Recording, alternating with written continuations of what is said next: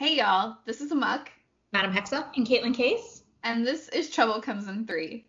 This podcast discusses scandalous topics like communication, sexual health, BDSM, and more.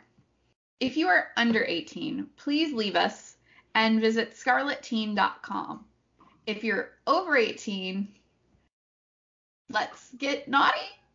Woo! I didn't have anything for that one, guys. Yeah, Sorry. that's fine. We don't need a joke every time because we gotta keep it spicy. Every once in a while, we'll hit it when they least expect it. Yeah. So, what are we talking about tonight? Kate, We are talking about something that came up during a live stream that we had, our most recent live stream, about public spaces, the experience of playing publicly and kind of how it's different from playing privately. And so we just kind of thought we'd kind of run with that this evening and expand upon that. So get the juicy bits out. Literally. Literally, yeah. Put your juicy bits on display. So, we talked about this isn't going to be like a historically specific description of the growth of public and private spaces. This is more just going to be our experience, our, suggestions and things like that. Preferences, yeah. We'll do an episode later on about kind of both queer and, BDSM spaces like through the decades and what's kind of happening to them currently, which is kind of a backwards trend that we're not all a fan of. But that we'll have the historical details in that episode, I think. In the early 20th century, there weren't a lot of like public quote spaces.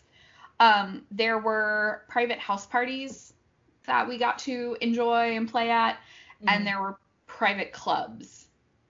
Right. But like when I say private club, I mean like if you didn't know somebody who knew somebody, you weren't even going to know that the club existed, much less how to get to it or get in. It's not going to be in a fucking phone booth.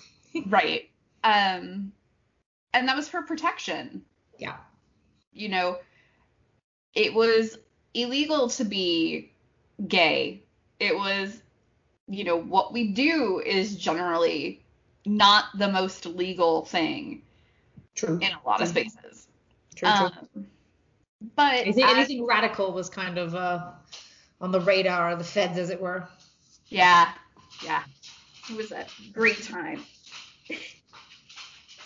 But since the early part of that century, Magnus, shut up. We are doing tonight's recording remotely because I was sick, but that apparently means that the animals are all extra loud. Extra loud because they can hear each other and they don't shush you. Now I've lost my train of thought. Thanks, Magnus. Moby will help. Hold on. Once play spaces kind of became less of like this dirty little secret in the sense of it was dangerous to be found out and it was highly illegal to be found out, you started to see more of like private club in the sense of you could look this place up, like you could get a business address, you could get a phone number probably and things like that, and you could become like a private membership member to these clubs. So it was still kind of, it protected a sense of anonymity, it protected a sense of privacy. It's also how a lot of clubs today can do the things they do, is because if they are a public establishment, you can do the play that we do. But if you're a private establishment, that's a different story. But even that depends on your location. The more metropolitan areas are where you're going to find clubs that you can go play at publicly. If you're in like the middle of the sticks, you're probably going to have to travel. Right. And that probably goes back to being... We just took his bone. You remember Squeak Wobba? He says, I'm squeaking wobba now. Oh! He tackled her. So, as Aemok was saying, if your location's in a little more conservative area or a little further outside of a metropolitan area, it's probably even less socially acceptable in the mainstream to be a part of this community, and so therefore it is a little more hush-hush than, say, like, Manhattan or, Los Angeles, New Orleans, these kind Chicago. of big kind of rowdy cities sometimes. There's always kind of like a district that's a bit, spicy. Spicy district. Kaitlyn. Yes. I feel like we haven't heard from you yet. What was your first public experience? Did you go to a play space? Did you go to an event that had a dungeon? Did you play privately first? Like, what was the journey? I started, the first really experience with S&M play I did was a private play partner who I had met online, and we started kind of, not really the dating thing, but we'd go out to dinner, things like that, got acquainted with each other, and then so I felt comfortable going to his house to try to explore these things. That lasted maybe a few months, and then I didn't really do a lot after that. I tried to go to a few munches, but it never really worked out. I think I told a few of those stories in previous episodes. Right. But my first experience with play, I actually went to one of our local dungeons for the first time, and first time I had a dungeon, I hadn't even been to much, so I hadn't really had exposure to the local community. Mm-hmm. And so it was a play event. It was one of their normal Saturday night play events, and I actually played for the first time, my first time there. So it was kind of a right off the deep end into what is public play. And how did that feel? Now, did you go with that play partner, or you went solo and you did pick up play? I went completely alone. My dominant at the time was in another state. Okay. He encouraged me to go, and he sat on the phone with me for 20 minutes while I had a meltdown about how I didn't want to go inside.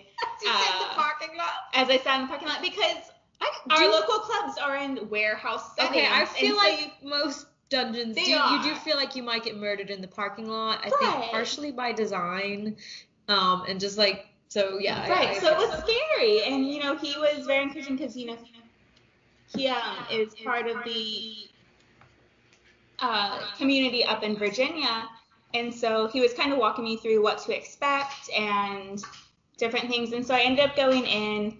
And I think I've told this story a few times in previous episodes as well, but I met another female rope top who was around my same age. Right. A lot of people were like, no, she's great. I watched her play. She offered to try a tie on me. Right. And so it's kind of like an experimental thing. We didn't do what I would call a scene. Okay. But we did participate in rope. You played. You did play. Yeah, we did play.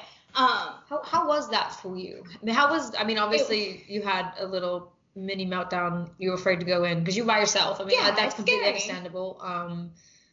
What was different about playing publicly, even though it wasn't maybe a full-blown scene? How was that different for you than the private play you've done? It was a bit more thrilling for a few different reasons. Part of it, I think, was kind of the risk. Just because, it is risky to play with someone you've never met before. Right, and people are going to see me. People are going to know I'm into this shit. Well, not even that, but, I am an exhibitionist. I don't like attention. I like attention when I draw it to myself. So I like attention on my terms. On my terms. I'm a cat. Yeah, that's the cat. And so it was kind of nice because, we got done playing, we looked up, it wasn't a super busy night. There were maybe 10 other people in the club that night. It was good size. Yeah, and so we got done, and I am a giggle masso. For those that don't know, I do laugh quite a lot when people hurt me. The whole family's got the giggle brigade. The giggle brigade. Yeah. Yeah, we are. But we got done, we kind of looked up and was like, oh, everyone in the club's just gathered around and watching us. I love that feeling. I was that feeling. At first I was a little embarrassed because, I was nervous that my laughing was going to be taken the wrong way, or it was going to be seen as too loud or something, because there are other people or something like that. Yeah, there are other people playing in the area. It's almost like shrieking. You do shriek, I guess that's that example. But so at first I was like, oh no, did I mess up? No one else is playing. Like, and then after that, you know, a lot of people approached me and talked to me, and they were a lot more friendly after that, because there was kind of a generational gap. At that time, the club was mostly 40s and above, and I was a 20-year-old. I feel like it kind of still is that. Yeah, but if it's the same location. Yeah, if it's it's the same location I'm thinking about, then I had gone to there. I went there first on a Friday night because they do Feminine on Fridays. Yeah, so that's when I'm gonna go. But it's definitely one of those things where I'm trying to think back to like my very first public experience, like years and years ago, and it all kind of blends together. But I remember being excited because, again, it was like kind of this. At the time, I was on the bottom side of things because I was still earning my stripes, so to speak. And I remember being very excited about it because I wanted people to watch. I wanted people to be like, look what I can take, look what I can handle. I'm a bad bitch, you know, that kind of thing. But at the same time, I didn't want to feel like, ooh, look at me. Right. So, you know, it's a fine line between enjoying that attention and like trying out of your way and trying to control the room. Yeah. If you command a room because it just happens naturally, fantastic. And those are fantastic moments. People can, you know, vibe on the energy you're giving off. And we've been to dungeons where you're like, that pair or those people playing, that's the shit right now. I'm feeling that. That's awesome. I love that. So when that happens, fantastic. But the people that are like, you know, oh, look at me, it kind of throws off my vibe a little bit as well. Mark, do you remember your first public kind of experience, what it was like for you? I do, actually. So I had been doing research and on the interwebs and like starting to chat with people and meet people locally, and I had met a woman who was also a student at the time, and we were chatting and stuff, and she said, oh, well, this dungeon is going to have a women's weekend. They used to do women's weekend every 5th weekend. Okay. And it was, you know, there'd be a whole dungeon that was just chicks. It was awesome. And they would do like female focused classes and things like that during the day, and then play party at night. It was actually a sleepover.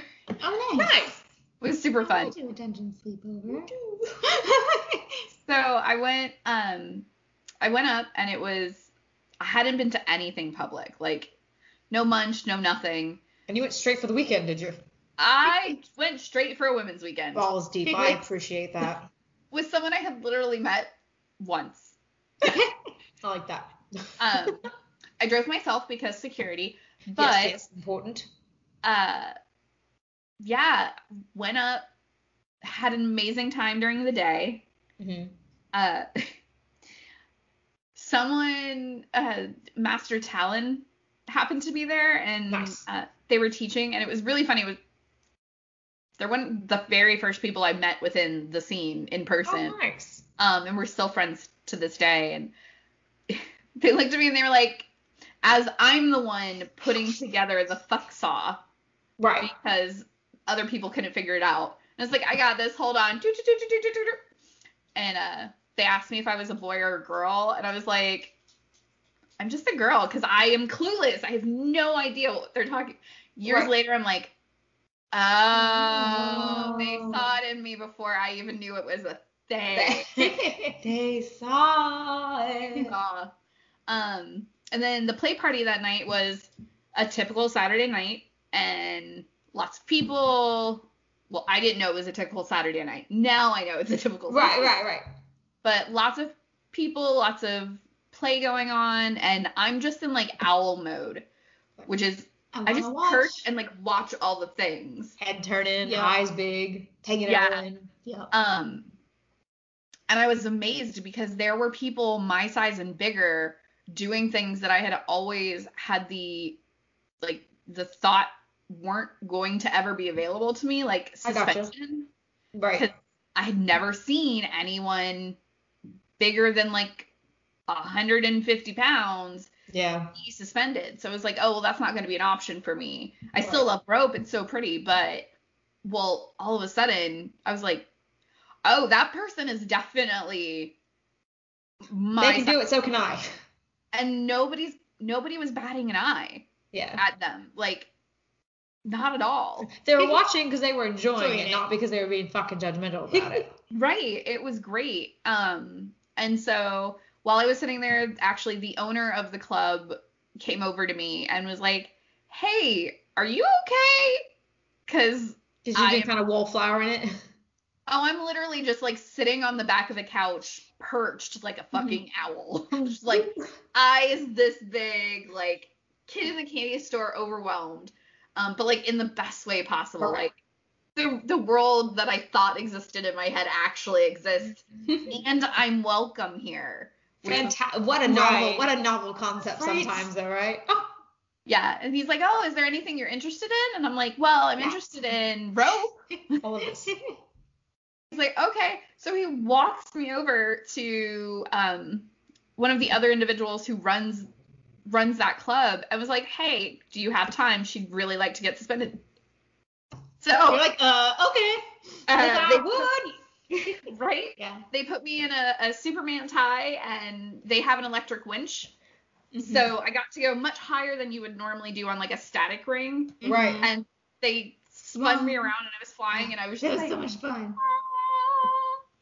And then I got ballsy later that night, and then she got ballsy. She wasn't ballsy at that, and she got ballsy. Right, because then I went and they were doing a demo on electric play. Yeah. Nice. And you're like, you know what? This could be fun. Oh, I'd like to see that. And then the same person who actually suspended me whipped me with a cattle fence. And you're like, wow, I'm so glad I made the right choice to come here. You're like, oh, I'm where I was meant to be. That sounds great. Which, by the way, getting hit with a cattle fence, like the wiring, because of the way that they're out, it only zaps you if both of them hit you at the same time. So you don't actually know if you're gonna get. It's like a surprise. And honestly, we were like, he was like, I've always wanted to do this. And I was like, I'll volunteer. That sounds do great. it. The fuck, I'm in. Let's go. And so it was a really exciting experience because I didn't know. One, it hurts because it's a wire hitting you. Mm-hmm. Right. And then it sporadically shocks you. It was more. I will clarify. It was more like a flogging than a whipping, but still, it was a lot, and it was great. And the inauguration. Yeah. Sink or swim, and I definitely swam. Yep. And yeah, I've not looked back ever since. I was caned the first time I was public. That was my first public inauguration, as I was caned all up and down my back and shoulders, and I was just like, like I remember like hanging on. Well, for you, yeah, but I'm not a masochist. I remember like hanging on to like the arm post, going like, I can do this. I can do this. Don't be a bitch. I should clarify. That was the first time I got to go for pure enjoyment. Okay. I did work. I had done work as a dominant before, but we didn't. It was a performance kind of thing. Right, yeah. Not a club thing, but yeah, that was my first time. I'm going to enjoy myself. It's like work that's fun. Yeah. Exactly. Now, what about, I think you touched on it briefly in the beginning, about kind of spaces that offer truly public events in the sense of like fetish parties and things like that. You know, we have a club here locally that used before COVID. Nothing's going on right now. But before COVID, there was like once a month or something like that. There'd be a circuit where you could go. Oh, yeah. But it was a nightclub that had an upstairs area and offered this play experience. So when we're talking about public spaces and dungeons, that's not the events we're talking about. Yeah. Just to clarify, just for a vernacular for this episode. So those events are fine. They are what they are. Like, I don't mind going. I love people watching. Have a drink. I love getting dressed up. So it's an excuse to dress to the fucking nines. Go out. You skip the line in the club because it's technically a private party, even though it's not, because they let anybody in. And because you have to pay an additional cover to get upstairs. Right. No, but you don't pay a regular cover to get in the club. You skip. Yeah. weird. Right. Special. And you feel special because you just like walk past the line. You're like, I'm here for upstairs. And they're like, oh, right this way. And you're like, bah, suckers. No. I mean, you pay when you get there, but you feel bougie for like 3 seconds. As you're dragging your playback suitcase full of shit, yeah. And like the stairs, props and things are hanging out. I didn't know there was an elevator. There's an elevator? Yeah, there's an elevator. There was an elevator. Fun, though. I'd rather just drag everything up the 3 flights of stairs. I don't have to drag anything, but yes. Yeah. That particular fetish party, I don't usually play. I usually I'll socialize. Not that you can hear anything because it is like club loud music. Have a drink, dress up, hang out with some people, have a cigar on because they have a balcony and overlook the kind of the Ybor party district and stuff like that. So that's why I go to that particular event. I have played there, but with people that I know in advance, like we've done rope there as like part of a display or something like that. But yeah, I have never played at that party. That was actually my first date with the previous dom of mine was meeting him at that party because it was an easy like I can just leave if I don't want to be here. Fair enough. Fair enough. I used to play at those type of parties. Mm-hmm. When I first started going to them, there weren't a lot of like outsiders coming up to the party. It was mostly just people who knew what were going on, and occasionally 1 or 2 people who wandered saw the crazy people walking upstairs and were interested, but like it wasn't super bad. And then over the years, unfortunately, it took a real like downturn, and I think that was like the organizers of the event, not necessarily the organizers of the club. Right. Since those were 2 separate people. Like right, exactly, yeah. The club hosted it. Yeah. But somebody else actually like supplied the DMs and things like that. And there DMs there? There used to be. They quote unquote, but yes. Okay. Because the night that I went, the first date that I had there, my date got roped into DMing for rope. Oh. But there's no like distinguish of who is or isn't. It's basically just they asked somebody to watch over something and like step in. Which is why I say it was a change, because back in the day they had like a proper had like an a staff. actual DM staff. Okay. Who wore actual like identifiable security shirt or something, that would make me more comfortable. Yeah, I don't think I've ever seen someone clearly marked. If I didn't, maybe I just didn't see them, but I don't know. No. By the time I was like, I'm done, I gave it a couple, like, I'd give it 6 months and I'd go back and try, and then they give it 6 months and go back and try, and by the end, there just wasn't any security, and there was less, I don't know the word for it. There were more gawkers, right? Like more vanilla gawkers coming like, ooh, we're going to go to a fetish party. And I'm like, okay. Yeah. I'm going to be here looking cute, but hi. Yeah, there was less less discretion on who came up to the party, because they used to kind of tell people like, this is what you might expect up there, and kind of determine whether or not they came up. Yeah. And towards the end, like, people pay just $10 or whatever you're getting up there, yeah. Yep. And like, I struggled because I had times where drunk spectators just were going around and like would almost hit me in the face while I was suspending someone. Like, yeah, that's why that's why it's more of a fetish viewing party for me. It's like it's like a nightclub. Like, I consider it, that particular event, more of like a night, going to the nightclub in fetish gear. Like, it's a fetish themed party almost, as opposed to like a night to get, shit done. But it used to be a place to actually go play.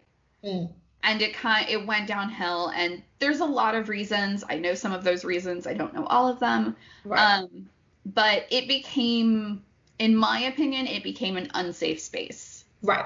And I just couldn't put myself in jeopardy, and I didn't want to put anyone else at jeopardy.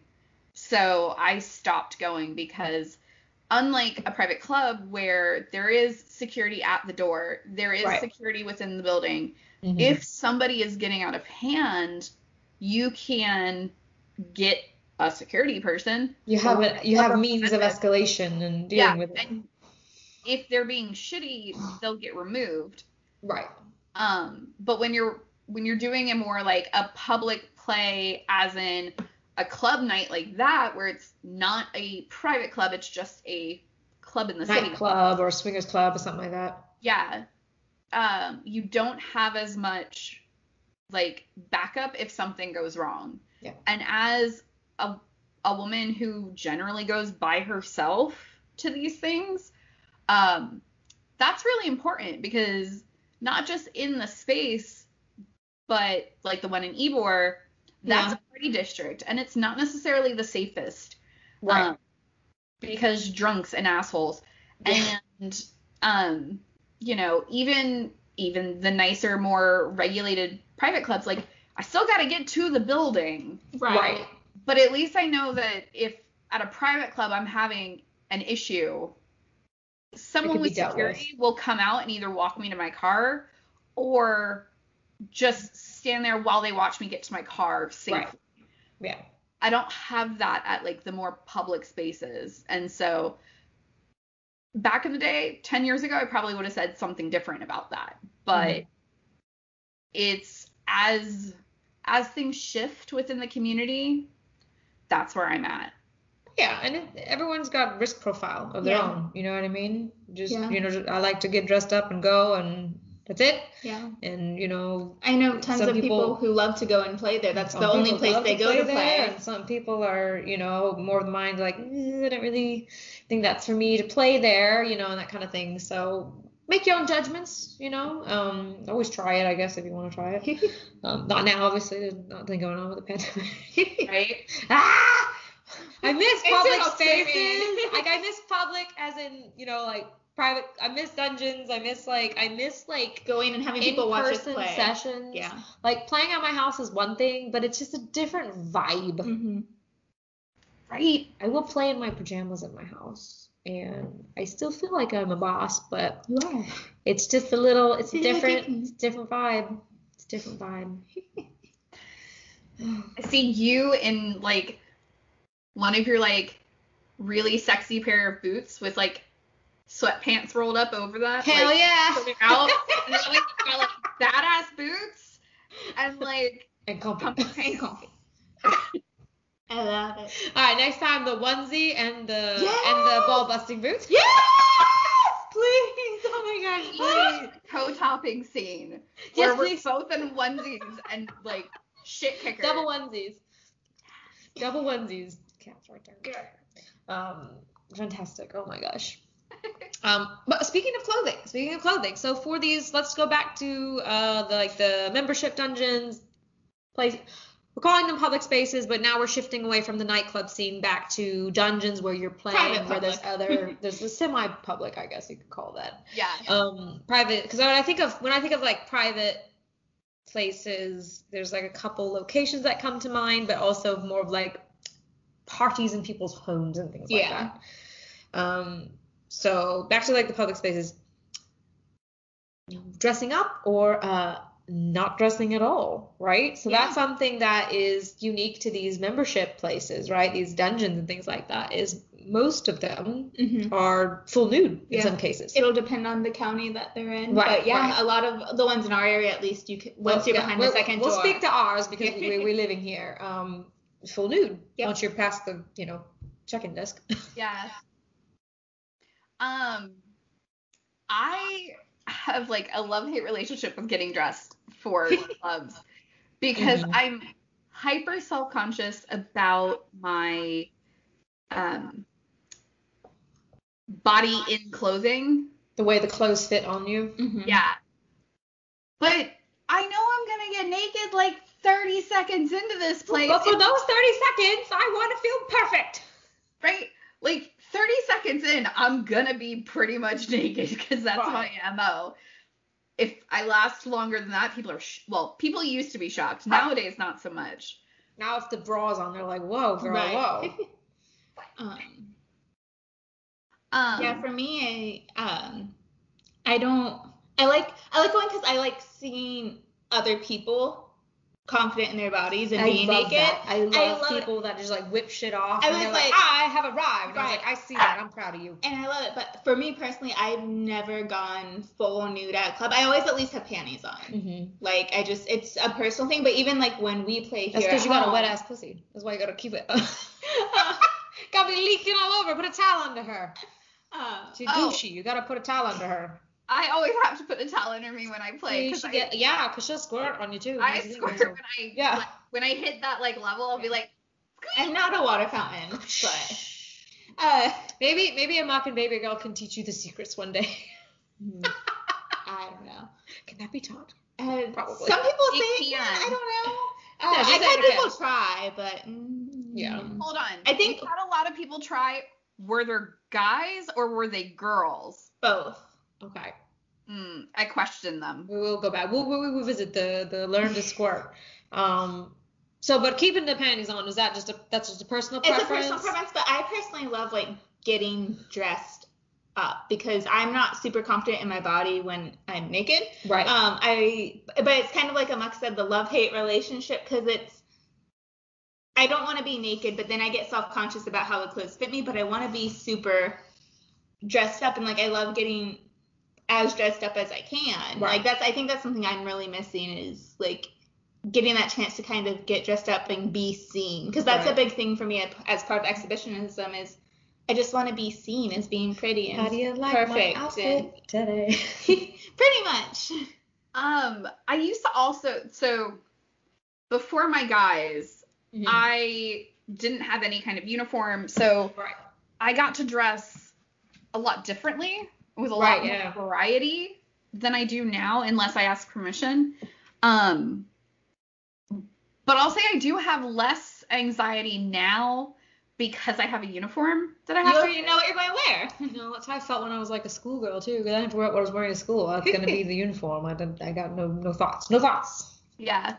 But I do miss getting to like dress up more in like kind of what people think of when they think of a dungeon, like thematically dress up. Like that's what I love, a good themed outfit. Love that. Anything dramatic, come on. Oh, yes, more of that. And again, that goes back to me being super dull in my everyday life, so I like a little drama on the weekends. I generally would do like corsets and skirts, particularly skirts that I could like hitch up in the front, so I had like a full situation going on, because y'all know how much I love bustles. Right. Oh, and I love me a good high-low too. Mm-hmm. I got nice legs. High-lows. Yes, you do. You know where they do like in a dungeon where it's like the clothed dominant naked submissive? Yeah. I want to flip that. Which feels like I want to be butt naked and beat the shit out of him while he's got his clothes on. Can I be there to watch? Please, just to be like, why not? What? Because people, and I've had a few other dominants comment on my attire or sometimes lack thereof, because sometimes I'll just play in sexy lingerie and high heels, and I just feel amazing. Yeah. Because I know my butt wiggle is great when I'm striking on a flogger. I'm just saying. It's the reason everyone's behind me and enjoying this. But I've had a few people be like, oh, like, most dominants, like, don't do that. I'm like, well, I'm not most dominant. I do, and I feel like more people do that than you think or you'd like to admit. Just because you don't want to do it doesn't mean it's wrong. But no, I do want to flip that whole like clothed dominant naked submissive thing just once, just to see what I don't even know if I would like it. I probably hate it. Because I honestly hate being butt naked. I hate being totally nude. I'm like with you. I'm like, at least give me the panties. Just the panties. At least give me the panties. I always have panties on when I'm topping in. Most of the time I have a shirt on as well. Right. Like, I can be butt naked. I will go back and get my clothes and put them on to come top someone. Well, at least if I have a shirt on, then the tits aren't like, completely free-willing. They're a little more contained. They have an assigned seat. They might not stay there, but they have an assigned seat. Exactly. Like, if I lean over, I'm not going to poke the eyes out with a nipple. Just face slap with the titty. Right. Incidentally. That's true. Or I know that, Matt. Was that really the first time you saw play? You saw this? Well, I believe you had played with your kitten at the time prior to that. It was a different time, because she wasn't with us that time. Okay, maybe that was the first time I saw you play with a boy then. Maybe that's probably accurate. Because that's probably accurate. Yeah. Yeah. But yeah, that was the first time I saw you like play. Like rough play. And just before then, you had a wrestling match on those mats with someone else in the local community, and you looked like you had a good time. Like it was a lot of energy. It was a draw. It was a lot of energy. It was fun, and that's when the boy was like, "Can we?" And I'm like, "Oh my god, it's gonna make me roll." I thought you had played with him on one of the crosses before that. I think there was 2 separate nights because we played both nights.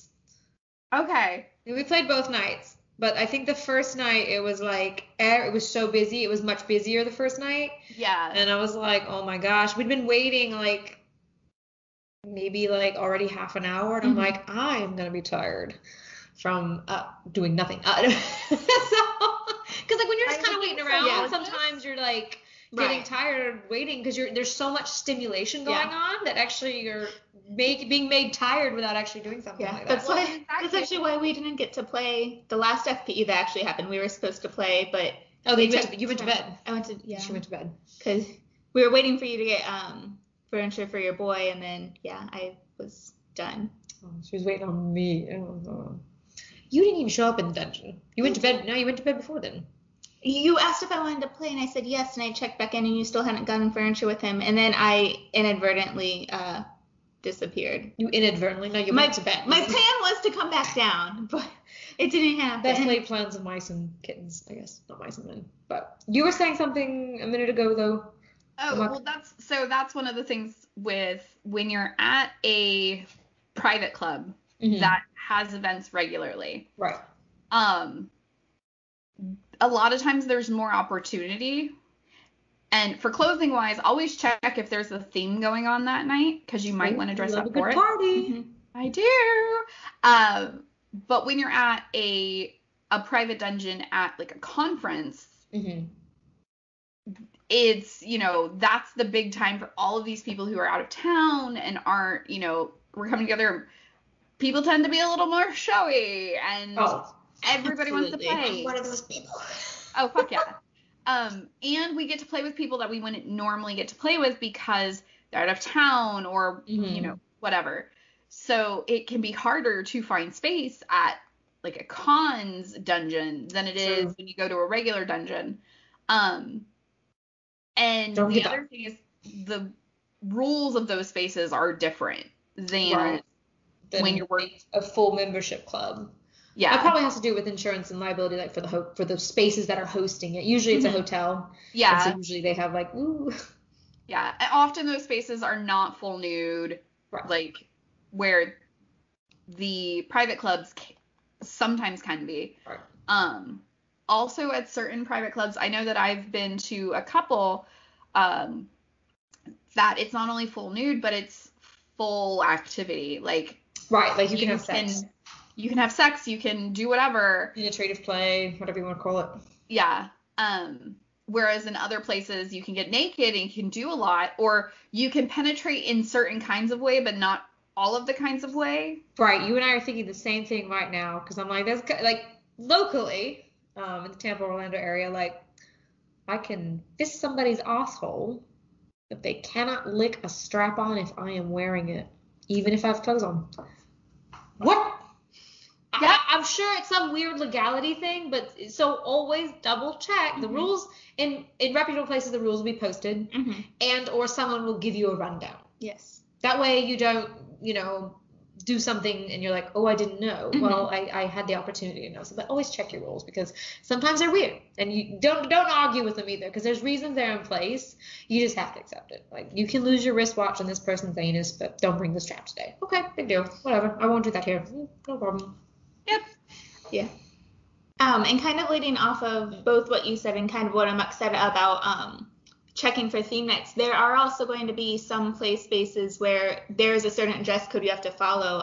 People will talk about dungeon blacks, which is basically you either have to be in fetish attire or in all black dress clothing. And so like a black button down and black slacks, whereas like our clubs are a bit more free-for-all clothing-wise, come as you are, and you can be in like jean shorts and a t-shirt. Right. So always good to check ahead with that and know what you're getting into, because the last thing you want is to finally get up the courage to go and then be turned away at the door because you're not dressed correctly. You're like, wow, I just never come back then. Don't do that. If you do fuck it up, go try again. Yeah. Try again. You know, it's a learning experience. Yeah. If you're at a club and you're not sure if what you want to do is acceptable for the space, generally the DM or the dungeon monitor, it's not a dungeon master. Well, I want to say that every time. And I'm always like, kind of. I mean, technically. Kind of, but not. Yeah. Monitor. Master is a whole other thing. Normally they'll be able to tell you if you go to them and we're like, hey, I'm interested in doing this thing. Is this okay? Mm-hmm. And they'll let you know if it is or isn't in the space. Don't be afraid of your DMs. A lot of people are really intimidated by them because, you know, they're generally intimidating looking humans for a reason. But not all of them. I'm actually a trained DM. I've done it for years, but don't be scared to go up and ask them a question. While lots of people are totally down to chat or whatever, if it's a period of time, let's say during the play or during like the cool down aftercare period, where it's not really appropriate to go and bother the people, you can always ask a DM, hey, what is that toy that they're doing? Right. Why are they laughing like that? What's going on? Hurt? Exactly. Yeah. And a lot of them will tell you. Some places, their DMs are actually trained, like very experienced in particular types of play and are able to, while working, like as long as there are other DMs around, to take some time to teach you a basic about something or let you experience something. But not all places are like that. Yeah. Right. But your DMs are they're not only monitoring the space, but they're also hopefully knowledgeable about at least the basics in different kinds of play. Right. So. I agree. Use your resources. And just ask. Just ask. When in doubt, ask. Just ask. It's better to ask sometimes. You know, in this case, it's definitely better to ask permission in this case. Yes. In our world, you know, normally I say, oh, ask for forgiveness, not permission. In this world, please ask for permission. Yes. Always. even if you feel like you don't have to, please just do that. That's my final thought of the evening. Always ask permission in this world. Another thing to think about is what's happening in these private spaces are private actions. Yes. Not everybody who's, you know, I'm very out. I'm very public. But if I found somebody talking about something intimate, I would possibly be really uncomfortable with that. Right. It's not your business to tell. Right. I mean, I have people who do talk about my, like, suspensions and self-suspension, things like that, like, openly. But I'm an open person. If it's something super intimate, no. But there are lots of people there who, for whatever reason, they might be in a position where they can't be outed. Right. And so if you're going, oh yeah, I saw I saw Bob at the club the other night, blah blah blah blah, to a coworker. Well, Bob might not be comfortable with that. You might put him at risk. You might put his job at risk. You know, I have had situations where I have run into somebody that I know very well in the lifestyle at my job, and I'm like, oh, hey, I didn't know you worked here too, because it's a really large organization. Right. And I'm like, through mutually assured destruction, keep your mouth shut. Right. I will say I did make, in that instance, it was during a Christmas party, and I accidentally was like, oh, hey, so-and-so, so good to see you. Because they had made eye contact with me, like we had acknowledged each other's existence. You saw each other. We went up, and I definitely used the wrong name, because their scene name is very, very close to a regular name. Right, could have been a real regular name. Right. Yeah, and so luckily I kind of mumbled it. Right. Because that would have been confusing. But, you know, oh, hey, how are you doing? After that, when there were events and we saw each other, like, beforehand, and be like, oh, are you going out this weekend? I'm like, oh, yeah, no, totally, I'm not going to be able to. But we would do it very covertly. We did not out each other to anyone. Because you don't know what those plans are. Just, you know, you two knew, but nobody else needed to know. Yeah. I have been at, like, the gym. I have been at the gym and made eye contact with someone and been like, who? Oh, no. You don't know me. I don't know you. And then later, get messaged by the bloke and be like, were you at the gym? I was. Thanks that was for not me. saying anything. Thanks. But, I mean, I knew him personally, so it would have been fine. But it was also kind of like, neither of us knew it would be, like, acceptable to, like, just approach each other and be like, hey, in the vanilla world, you exist. And outside of the latex fantasy. So, yeah, no, don't out people. Don't be that guy. Don't be that person. Don't do that. Your thought, Kaitlyn? No. No, you lost it. No, you're just fidgety. Okay. No thoughts, head empty. No thoughts, head empty. Head empty. Do we have any final thoughts on our experiences with public spaces, things we'd recommend, things we would not recommend? Kaitlyn, do you have any of these things? I feel like I might, but they're not to the surface yet, man. Oh my goodness, we're waiting on you. She's having a very quiet night. She has been very quiet tonight. What's wrong? You don't like public play? Yeah, I do like public play. I miss public play. Maybe I'm just mourning. I'm mourning. I'm still mourning public play. Well, because like for the past year before COVID, I really didn't get to play at all. And when so you could, you didn't get to. And then when you could have, there was not a. Because our first scene was slated for being a public play scene the weekend everything shut down. True story. So I'm just mourning the loss of that. Hoping it comes back at least sometime in the next 5 years. I do miss public play. What's the first thing you what's the first kind of scene you want to have when public play is optional again? No, I don't know. Oh my god, I'm trying to toss you a softball here. Play with? What? Do you know who you want to play with? Well, madam. What would you like to do? We're both trying to give you a softball here, and you're like, I don't know. She's like, MCAT, don't fetch. It's a yarn ball. It's got a lot of strings, and she's not catching all of them. String. We'll string her up. That's what we'll do. We'll string her up. We could turn you into pinata again. Yeah.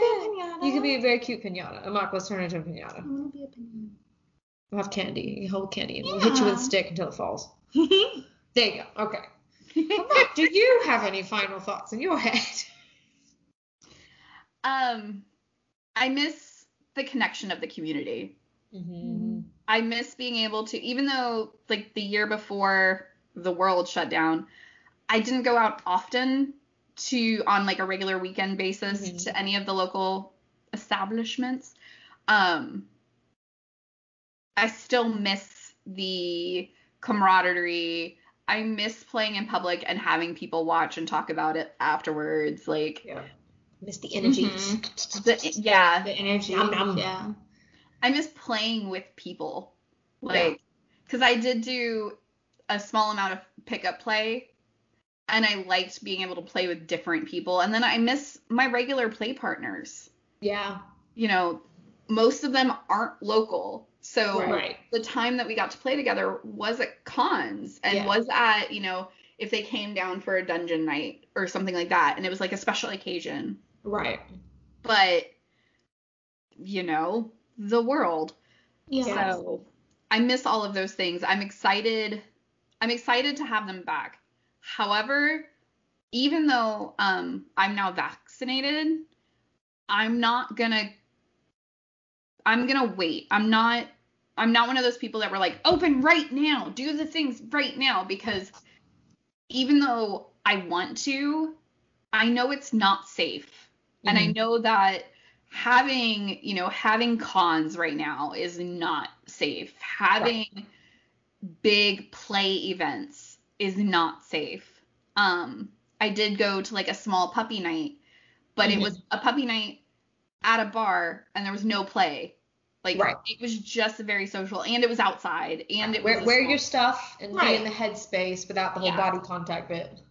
Yeah. Yeah. And I think that, okay, so that finally, like, triggered, brain back online. Oh, all right, I'm ready. No, I think that's something to kind of go off of as a final point. When things do start to open back up, if you haven't been to a public space before, get yourself excited to have that experience. Like, it's going to be a different energy. You're almost not going to know what happened after your first night.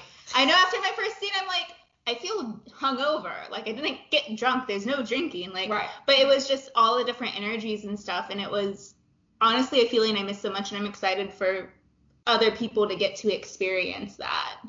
Or you might hate it. Or you might hate it, yeah. Because that could be the flip side. And that shakes out for some people, right? Like, some people are like, they love the idea of it. And for some reason, it's not for them. And some people are like, I don't love the idea of it. I'm going to try it. No, I still don't like it. And if you're that person, that is okay. Yes. We, as a group, the three of us, we love the public scenes. We love the energy of other people. We love being on display. I also just like watching people. I definitely am a voyeur. We're big voyeurs and things like that. And if you are a voyeur, you can certainly have your enjoyment and do the owl thing that aemok was talking about and just observe. You don't have to play in a public space. I recommend everybody, if you're in a position where you can try to go to a public space at a like a membership club or something like that, try it once. Try it. If you hate it or you're uncomfortable, you don't necessarily have to ever do it again. Yeah. But give it a shot. Give it a shot. If you're in the position to do that, I would recommend everybody give it a shot at least once. Those are my final thoughts. Yeah. Got it all? Anything else rocking around in there? I had it and then I lost it. And you lost it because she didn't hold her snoot. See? No, she didn't. Right, Sorry. We'll pick up your wine cup because we don't have any. We're gonna do sound effects. We're gonna clinkety. There you go.